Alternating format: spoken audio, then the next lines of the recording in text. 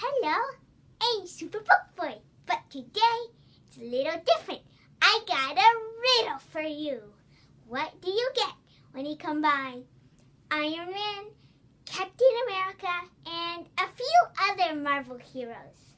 You get Iron America!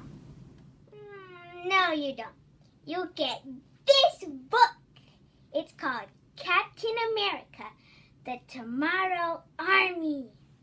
The army, called the Tomorrow Army, attacks the world with new, updated prototypes of armor. They want to shut down the world technology. Superheroes and S.H.I.E.L.D. agents try to stop them. Here's a picture of a S.H.I.E.L.D. agent fighting a bad guy.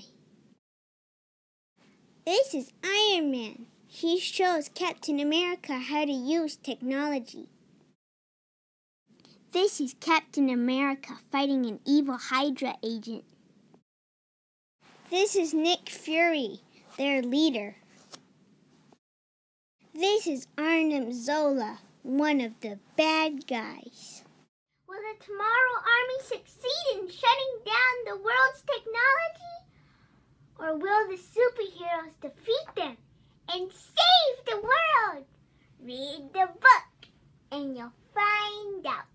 I give the book 3 stars. The story has lots of action and good illustrations, but a little childish for older kids like me. But trust me, you do not want to know how old I am. Anyway, I would recommend this book to younger kids who love Marvel superheroes. But the Hulk is not in this story.